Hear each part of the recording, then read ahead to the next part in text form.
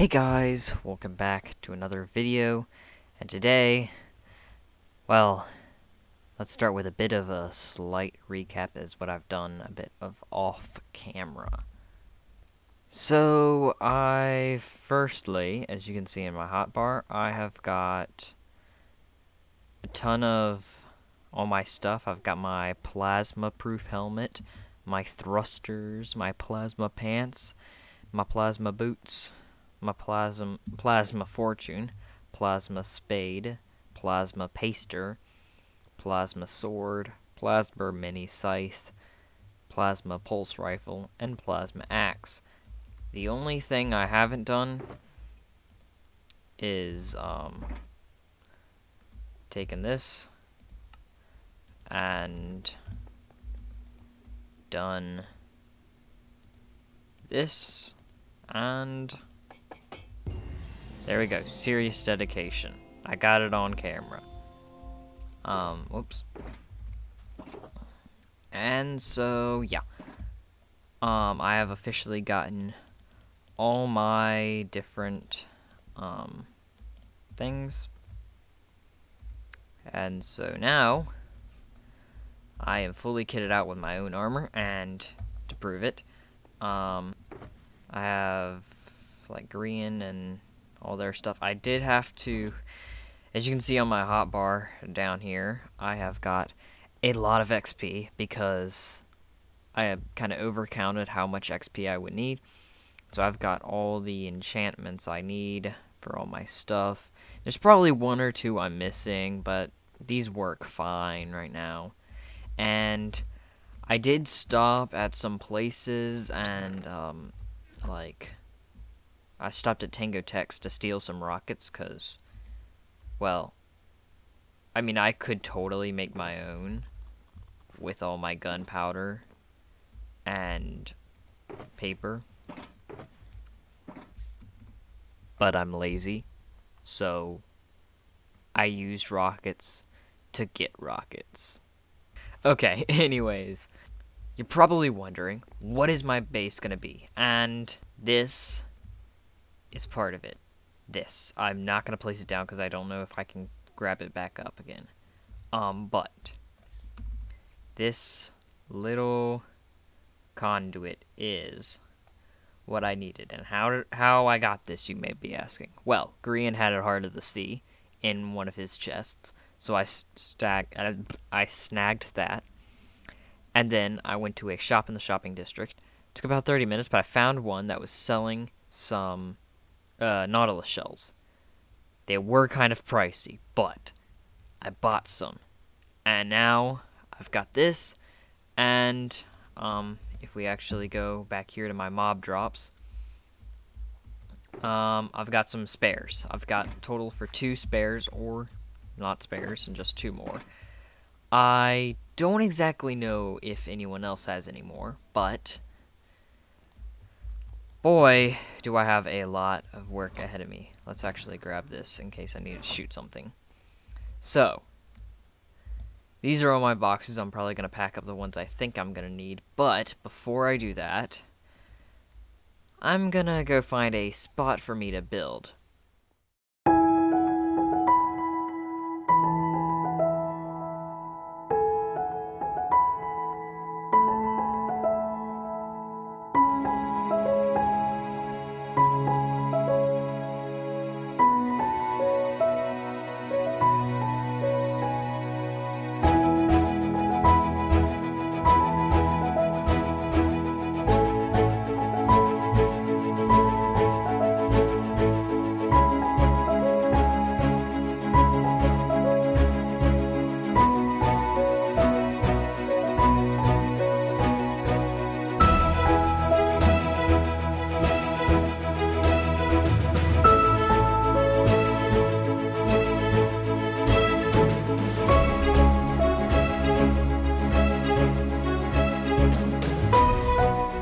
Okay, so we've got a slight problem with the nether portal and llama problem, but other than that, everything is going fine. Let me... Oh, you're kidding.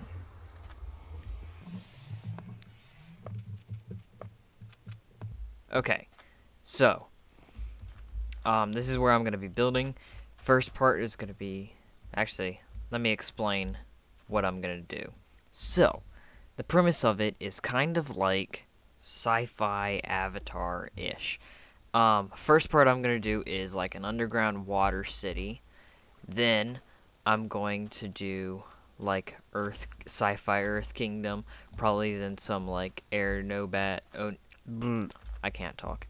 Sci-fi air nomads, and then probably some sci-fi Fire Nation.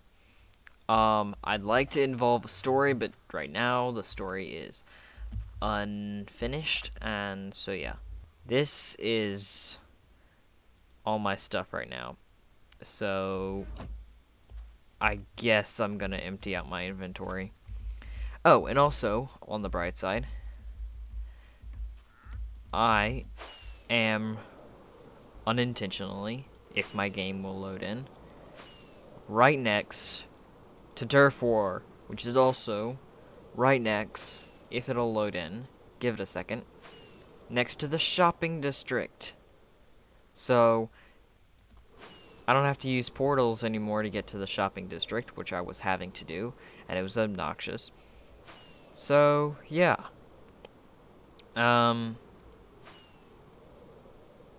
Won't be needing that anymore. And I'll probably figure out a better place to put that right now, but I kind of want to start on the city.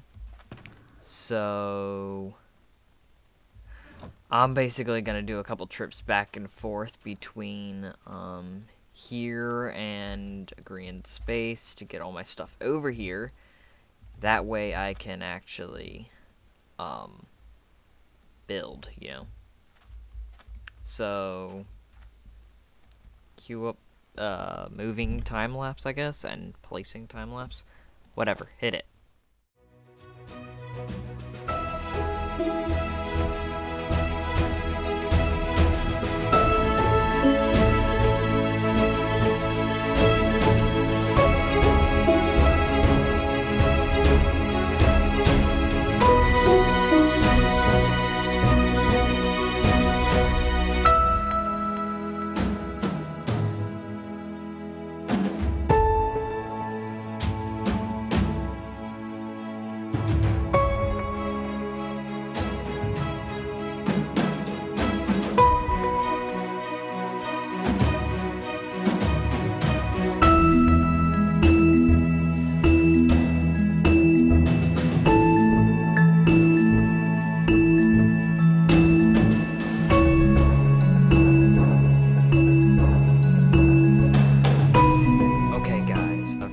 My stuff kind of sorted behind me, but it's all everything I think I need is here. If I need something, I'll just fly back over that way.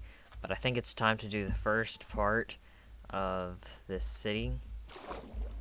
That is make a conduit. I probably should have flown in, but this ocean isn't deep here. So I think I'm just gonna do it like right around here. I think it's a 5x5. Gosh. And then I do that, and then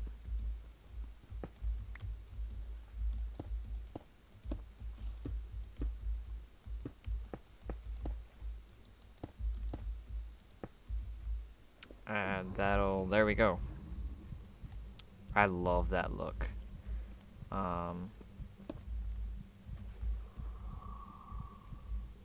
Sadly, it does not make breaking things easier.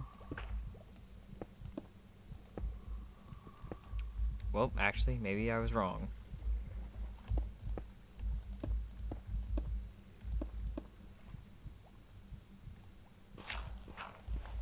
Maybe, I don't know. Like, let's see. Well, I mean, it's not the quickest thing, but I'll probably get a haste beacon up and running up here. So yeah. Now I just need to construct a tower or something around this.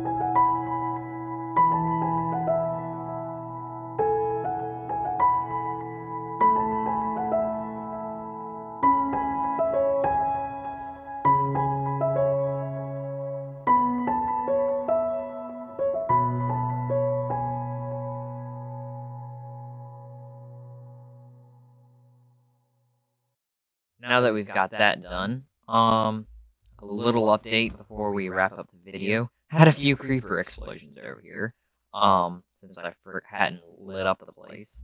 I didn't lose anything, I don't think.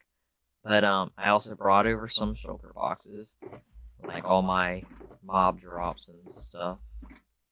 And then I made a little nylium patch so I could grow some warped trees, which I used for the temple over here. I really like it. And so I found this really cool idea with the using the stripped wood as the beams and stuff. I'm not so sure if I like it being in the inside of the logs being in the window. I might switch that to the one on 4 sides. And then we got this. Probably my favorite part of this temple kind of place. That's what I'm calling this. I also caged up this as if it was sacred or something. But just some ice under some trapdoors, snow, cyan and like white glazed terracotta, I'm pretty sure, and then blue terracotta, glazed terracotta, with some prismarine. And then yeah, we got this. And then the tunnel. It's nice. You can look out on all sides while you're walking through or whatever. Doesn't always work on the ground since we're so low, but this is a I guess tileable design. Or can you use that to describe a building piece? So yeah, basically, 2 block gap in between the windows, and that's all you need to make it tileable. And I like it. Kind of, it doesn't feel super powerful, but it's does look ancient and also very underwater, kind of. But that's about it for this episode. So, don't worry, I've still got my armor, I'm just not wearing it.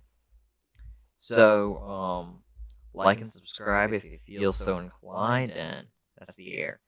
I'll talk to you next time. Goodbye. Dolphin power!